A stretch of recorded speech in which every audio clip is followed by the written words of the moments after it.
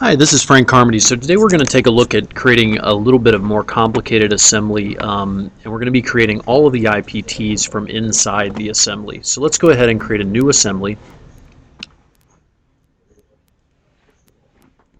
Okay, so we're inside an assembly. The first thing we're going to do is to click Create. Okay, we have to actually name our part file. Okay, so we're going to name this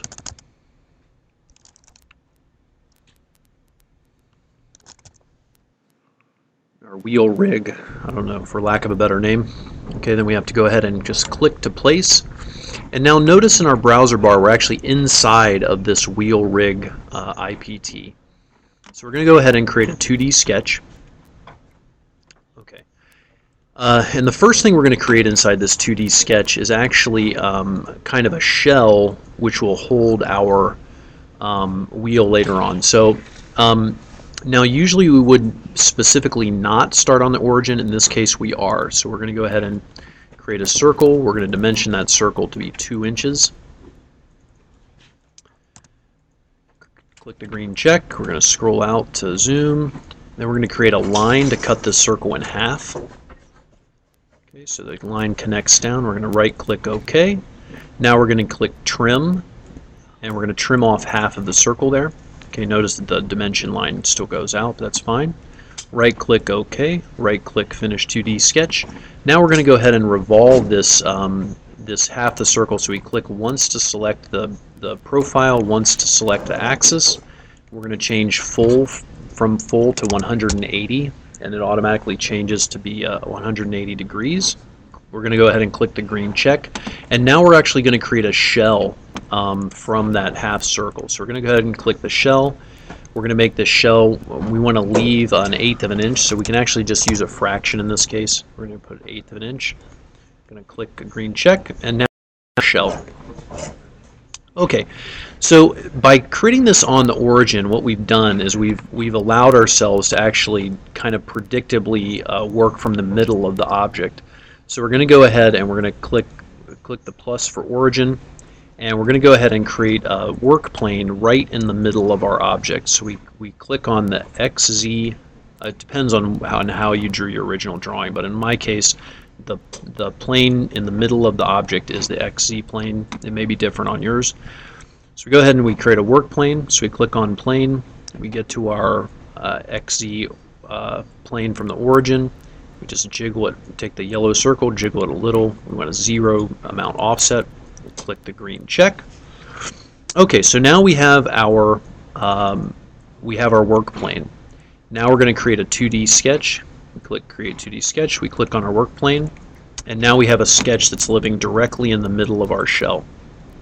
Okay, so now what we want to do is we want to create this kind of holder for our wheel.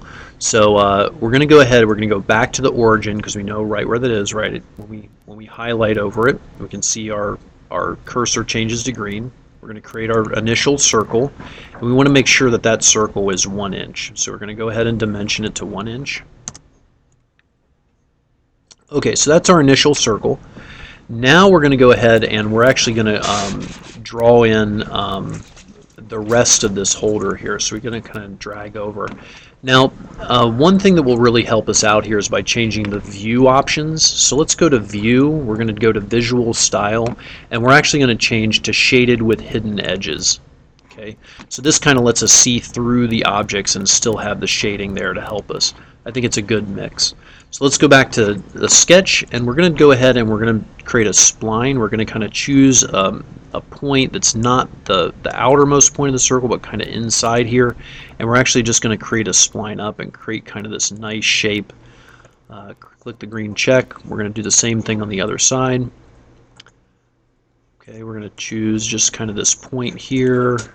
We're going to create this kind of nice shape up, and click the green check. Now we're going to connect those with a line. Okay, and we're going to create this kind of free form shape that will flow nicely. Right click OK, and then we're going to go ahead and just apply a nice constraint to this line just to make sure it's kind of a 0 degree offset from the, oops, Control Z because And it looked vertical to me, but it is horizontal. So let's go ahead and click horizontal. Now we have kind of this nice straight line at the top here. All right, so we're going to go ahead and trim off part of the circle that we don't need. Then we're going to right-click, Finish 2D Sketch, and now we have this this sketch living in the middle of our shell. Okay, so we're going to go ahead and extrude that sketch. We're going to make it a 1/4 inch total. Total depth, and we're going to make it extrude symmetrically from the original drawing. Okay, so we have kind of this nice holder right in the middle there. Alright, we're going to go ahead and click the green check, so our shape is kind of coming together, or our part is kind of coming together nicely here. We're going to go ahead and create another sketch on the same work plane that we already have. Notice that the origin is still right in the middle of my circle, and we're going to kind of create our pegs that are going to help us to attach our wheels later on. And we're going to make those a 1/4 inch. Oops, a 1/4 inch in diameter. And click Apply, or click the green check. So now we have our drawing here. We're going to right-click, click OK. And right-click and Finish 2D Sketch. Now, I actually want to go back. I wanted to make this, I made this a little bit too thick here. So we want to make this middle part, we actually want to change that to be, instead of a 1/4 inch, we want an 1/8 inch here. Okay, so there we have it. Then we're going to go back to our sketch 3. We're going to extrude this out. Oops. And I clicked the wrong thing. Click extrude it out. So we only have one profile here, so we're going to actually extrude this a 1/4 inch in either direction, so it's going to be a 1/2 inch total. Okay, we're going to extrude that symmetrically, and notice it's really nice here because we can see everything with that view setting, so we can see that it's coming out correctly. Click the green check. We're going to right-click Finish Edit, and now we're back into our assembly. So we right-clicked, Finished Edit, and now we're into our assembly. We do have a work plane here. We can set that as invisibility to 0 if we want to, or we can keep it as is. For now, let's just go ahead and keep it as is. Okay, so now we're going to go ahead and create a second part. We're going to click Create, and this time we're going to call this Lesson 13. We're going to just call this Wheel. I'm going to click OK. All right, now what we have here, we still have our work plane visible. But we want to work off of our other sketch. Whoops. We want to work off of this other sketch. So what we're going to do is we're actually going to do something. We're going to first create a 2D sketch that's going to live right on our work plane. We get a work plane of our own, but we can go ahead and create it right there. And notice where that work plane lives. It lives right in the middle there, right in the middle of our original sketch. And we're going to actually get out of here. Finish 2D Sketch, Finish Edit, and we want to go back in and we actually want to take this work plane. We're going to double click to get back into our original drawing, and we're going to right click on the work plane, and we're actually going to, we're going to right click on the work plane. We're actually going to uncheck visibility so it doesn't get in our way. We're going to edit, did the wrong thing. We're going to right click, Finish Edit. And now we're back out. We're back out into our original assembly. And we can just double click back into the wheel. Okay, so now we're in the wheel, and we're going to double click back into Sketch 1. Okay, so now we're kind of back into Sketch 1. So we want to use this geometry from the other part. Okay, now we can't use it because it's not part of this part, but what we can do is we can do what's called project geometry. So we can actually go in and select something we want to work off of, in this case the center of this nub here. Okay, and we can actually click on that and right click OK to get out of the tool, and now we have that circle that we can work off of. So notice that that's the circle at the base of that kind of nub we're going to attach the wheel to. And now having that to work off of, we can go ahead and click the center point. We can bring this out, and we're going to make this circle 1.5 inches. And click the green check. And now we're going to create a line. Let's look at it straight on. So we're going to create a line. We're going to cut this in half. Right click OK. Then we're going to trim off half of that circle, so we're kind of doing the same thing we did for the shell. Right-click, Finish 2D Sketch. Now we're going to go ahead and we're going to revolve that 180 degrees to get our wheel shape. Choose our axis. So we chose the profile. Now we're going to go ahead and choose the axis. Okay, and it's not full. We only want to go 180 degrees. Click the green check. So now we have kind of our wheel, but it doesn't have a hole to attach anything yet. So we're going to go ahead and create a 2D sketch. So we clicked on 2D sketch, click on the surface of the wheel, and once again we're going to project geometry through. Okay, so that's that center of the nub there. We're going to create a circle of the same size. Okay, so we clicked on the circle tool, we clicked in the center, clicked again on the edge of the circle. We don't need a dimension because it's based upon the original geometry. We could dimension it, but the dimension will just come out as 0.25. And notice that it gives it the over constrained, right? So we click cancel. That's because it's already based upon that projected geometry. Okay, right click, Finish 2D Sketch, and now we're going to extrude. Okay, so we're going to extrude cut. So we choose cut. We want it to go in 1/4 of an inch, and we click the green check. Okay, so there we have our part, and we can kind of see it right there. All right, so we're in here. Let's go ahead and we're going to make our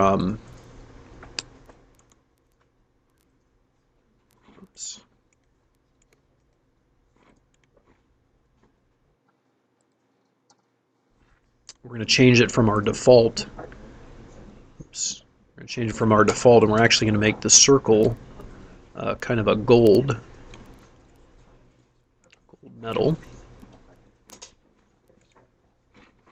Okay, right click,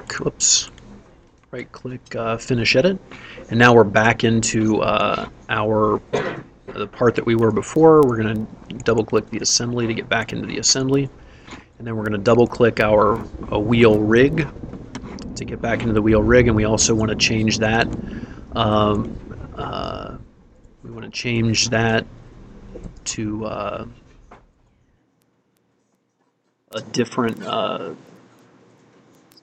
say we change it to nickel. Okay, right click, Finish Edit. Okay, so now we kind of have our assembly finished here. Or we have our two parts finished. Okay, so let's go ahead and we're going to save this back off. And when we save, what we get is we get this option. We get asked what we want to call our assembly, right? Okay, so we want to call our assembly lesson 13 assembly. Okay, and we're going to get the second dialog here when we save. Okay, now this is asking us, do we want to save the IPTs? And we do. So we want to do yes to all, and we want to click OK. And so now that allows us to go ahead and save. We just went ahead and saved all of our IPTs off. Okay, and notice that it was created, notice that it automatically created a constraint here, a flush constraint. So we can edit that flush constraint. We can actually change the offset of that, and we're going to do 1/16 of an inch offset.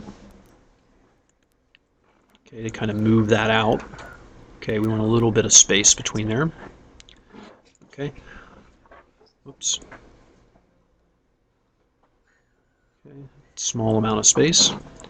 Let's actually go back in there and we're going to change it 1/8 of an inch so you can see.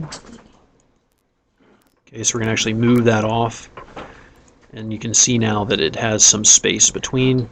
Notice that we're right up against the outer wall there, so we're actually going to reduce that back down to 1/16, and that should be just right there. Okay, now we're going to go ahead and place a second component. Okay, and we want to place our wheel again. Okay, we're just going to place it right there. Right click OK. We're going to constrain it. So we're going to mate, and we're going to mate it up to this central part here. Click Apply. And then we're actually going to mate the center lines of the hole and the nub. So we have our, we're going to have to zoom in. We're going to mate the center line of the hole, swing around, and we're going to mate the center line of the nub. and click Apply. Okay. Then we're going to go ahead and we're actually going to edit this mate here. Okay, that's going to be a 1/16 of an inch offset as well. And we're going to click Apply. Okay, so notice we have our finished. Whoops. There was my problem. Okay, we want a 0 amount mate. Oops, sorry about that. So we want a 0-inch mate of that. We're going to bring it right up. We could do a 1/32 if we really wanted to. 1/32, and that would bring us just a tiny bit. So then we have a 1/32 on both sides, and we could do that here on the flush as well. So if we wanted we want to add another 30-second onto that. Of course, we do 3 30-seconds. Oops. 3 30-seconds, and click the green check, and that gives us an exact perfect match. Okay, so there is our